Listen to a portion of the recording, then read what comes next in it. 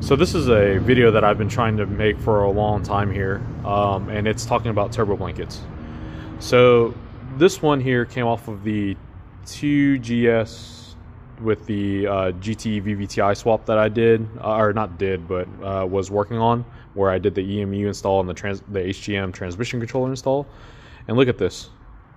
It's falling apart, like literally falling apart. The thing about these, right, is that these are only like $30 on eBay, okay?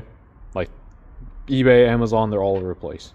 And then this one from PTP is like $180, right? And you can even look on the outside and see the difference. So like on this one when it failed, look, the threading came apart, the inside came apart, and all this stuff is just regular old fiberglass, you know? It's like cheap fiberglass.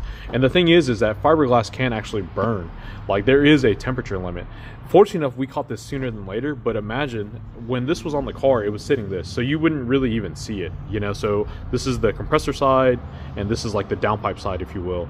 And so like with it on the car, you couldn't even see it. But when I pulled it off the car, that's when I noticed that it was falling apart, and you can even see like the discoloration on some of the ends here. So this potentially could have been a fire hazard. Another thing about this is that if you spray an oil leak, for instance, like let's just say that your oil feed line failed and you sprayed oil, it's just going to soak, and this thing will definitely catch on fire at that point, right?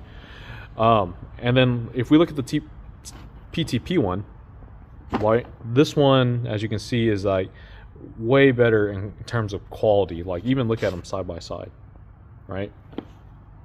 So on the cheap one, you got these stupid little hook things. And then on this one, you've actually got like a durable, I mean, look at that. The inside is completely different. So overall, far better quality product, but it is, you know, 5-6 times the cost of this. But like, let's think about this, right? This should last a really long time. Like the turbo blanket I have on my car from PTP is already 4 years old, and I'm still using it.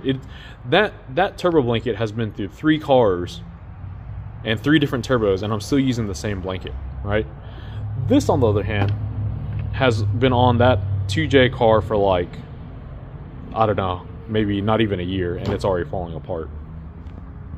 So another thing is that PTP uses these heavy-duty springs here to secure them in. They're way easier to install too. You know, like really easy to install. So I really like that about this. Now, shameful plug here. If you need a PTP turbo blanket, let me know. As you can see, we definitely sell these. PTP, another reason why I really like them is that they're actually a Texas-based company. They're actually in Austin. So, you know, when we order these, we always have them in a day, and I always try to keep one in stock. They do come in a couple different sizes, and they do make specific ones. So like, you know, if you have an R35 GTR or like a newer Turbo Civic, they do make kits for them. So one thing that I do want to mention, right, do keep this in mind, like why you should run a turbo blanket, is that you are going to potentially save yourself some headache.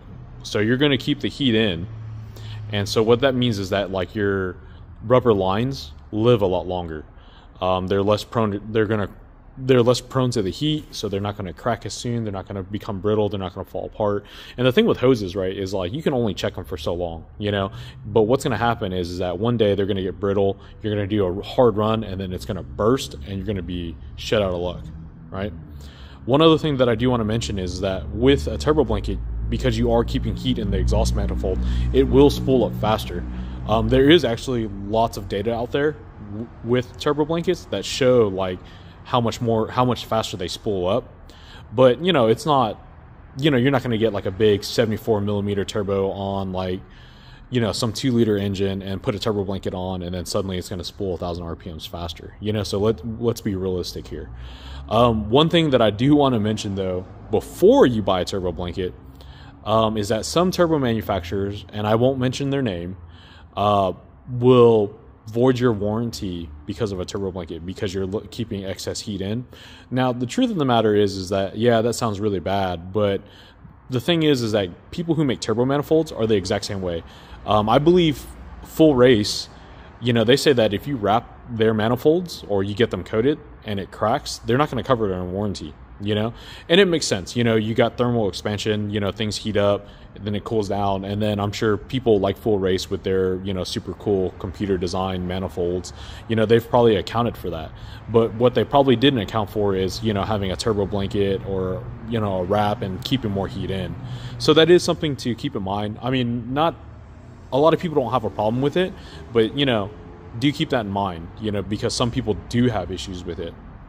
For me, regardless, I'm still going to run a turbo blanket. I mean, I've been running turbo blankets forever, and just like I said, the amount of heat, you know, the amount of heat that it traps inside the turbo manifold, you know, makes even things like, even when you have to work on the car, you know, you drive it to work and you know, you need it to cool down, it actually cools down a lot faster as well. So there's a lot of pros to it. But you know, PTP, I think,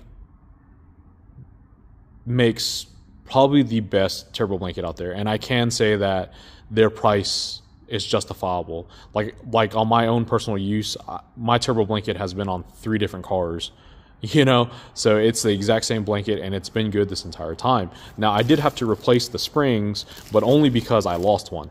So, you know, again, not a big deal, but it is what it is, right? And then, of course, you've got this chunk here that probably didn't even make it a year before it started falling apart. So, you know, again, like I said, man, if you guys end up needing one of these, you know, feel free, give me a holler, and let me get you set up on one of these.